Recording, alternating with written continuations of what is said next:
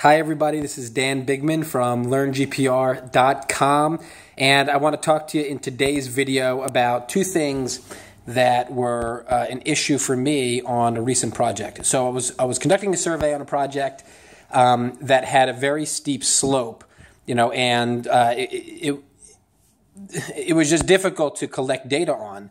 But two issues I had identified that were problematic for me during this survey, because of the steepness of the slope, were the following. So number one, and they both have to do with locational accuracy, right? So both of these issues are going to be problems for me reconstructing the locations of potential buried targets. But the two are this. Number one is, as the slope is very steep, the antenna, even though it's flush against the ground surface, it's not pushing the signal right directly below it. And so whether or not you're collecting it as a grid or you're collecting it as GPS, with a GPS attachment to it, it's going to put this thing off, the signal off to the side. Now, although the signal spreads anyway, right, when you're conducting a GPR survey on, on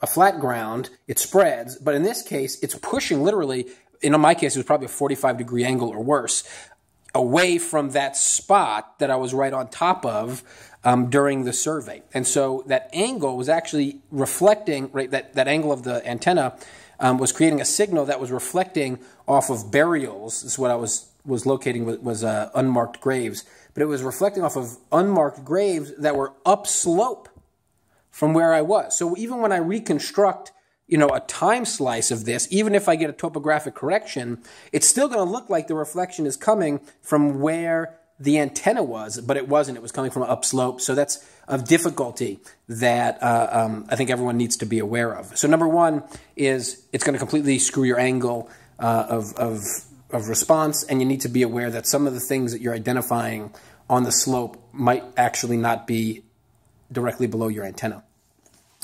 So that's number one. Number two, the second problem I had was the two wheels, right? So I was collecting in a grid, but the two wheels were spinning at very different rates. So the wheel that was upslope was spinning at a much faster rate. The wheel that was downslope was spinning at a slower rate.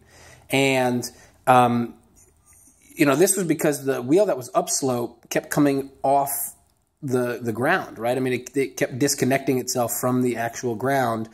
Because all of the weight, it was so steep, all of the weight, I got to probably put a picture of this somewhere. Maybe I'll stick a picture in the blog post. But all the weight was on the wheel that was downslope. And so when the survey wheel for the push cart was downslope, it was fine, right? No problems. There was no disconnection of the wheel from the ground. But when the wheel that was the survey wheel was upslope on the reverse transect, that thing kept lifting off of the ground, and while it lifted, it spun, and sometimes it, spun really fast, and it was a real difficult thing. So what happened was I was basically getting 30 meters counted on a transect going, they were 30-meter transects one way, and I was getting 32 meters coming back, 31 or 32 meters coming back. So when I reconstruct, and the point is I can't reconstruct this as a 3D, but the reason I can't is that it's going to cut off a bunch of that GPR data. And so I'm going to have to go through line by line. And it's a slower process, but it's something that we should all do when we can do it on any given circumstance. And so I'm going to go line by line, profile by profile, and mark out where those potential targets are. But I can't do a 3D reconstruction or a time slice with any kind of accuracy, because the differential rate of spinning, right, when the survey wheel was upslope compared to downslope is a real problem. So if you have other issues that you have found, while you're on slope, I mean, another third isn't really one of it, but I did fear for my life because some of the slope was so steep and the GPR was pushing on me. I had to hold it up. I was literally walking the GPR from the side of it instead of behind it. And I was, kind of putting my hand up to support it.